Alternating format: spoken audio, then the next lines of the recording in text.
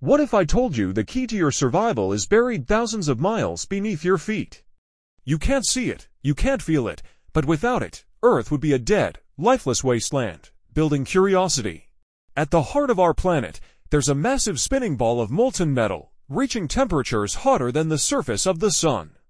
This isn't just some random ball of fire, it's what's keeping you alive right now.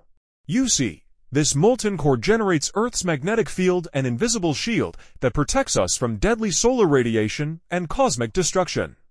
Without it, our atmosphere would be ripped away, the oceans would evaporate, and Earth would end up looking like a Mars. But here's where it gets terrifying. Scientists believe the core's rotation is changing. Some even say it could be slowing down or reversing. Could this mean our magnetic shield is weakening? Could Earth be heading toward a disaster no one is ready for? The truth might be even more shocking than you think.